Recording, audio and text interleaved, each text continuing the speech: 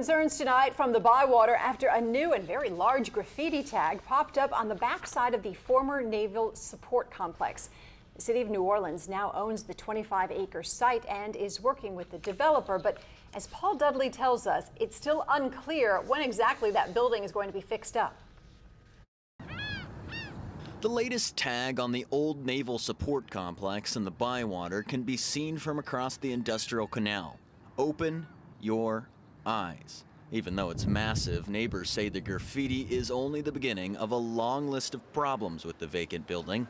Well, I've seen numerous people come in and out with items. They're stolen almost everything in there, from copper to whatever furniture that was once in there.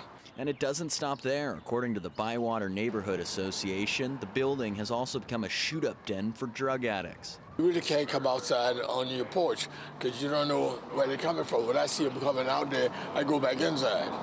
And it isn't just neighbors concerned with this problem, it's business owners too.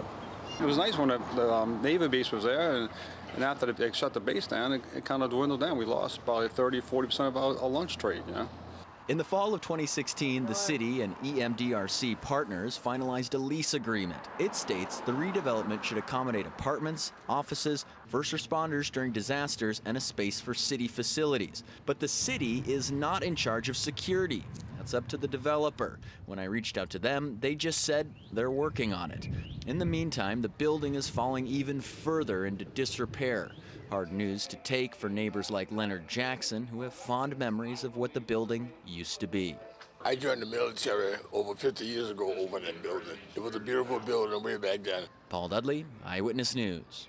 According to the city, the developers are expected to submit plans for the site by May of this year.